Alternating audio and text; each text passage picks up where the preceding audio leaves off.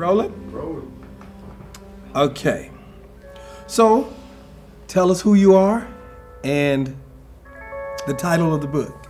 My name is Porcia Mann, and I am the author of A Healer's Journey to Healing.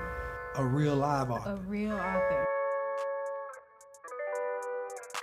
So why choose the title, A Healer's Journey to Healing? A lot of women started to reach out to me and they were like, hey, I don't know if you know it or not, but your transparency is helping me.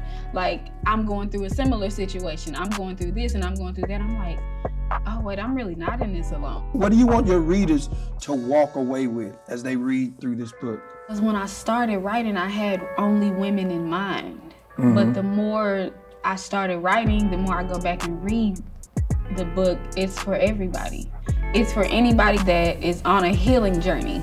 If you are in a dark place and you feel like there's no hope, there's something in this book for you.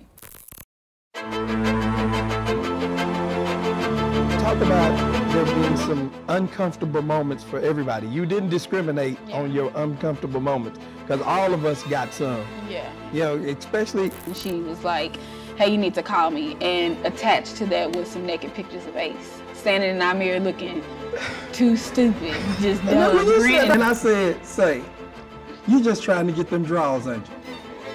And I'm expecting him to say, no, not at all. He was like, yeah, I mean, no. I was looking at him like, nigga, what? We got engaged. I ended up cheating on him. I cheated on him a couple of times, and I ended up getting pregnant by him again. I never knew that till I read the book last night.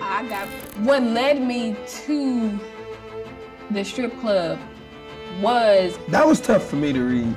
Probably have you doing some really dark stuff, and I was in a really dark place. In the book you write, your mind is the very center of your soul.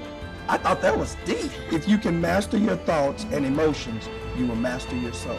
Yes. What is that?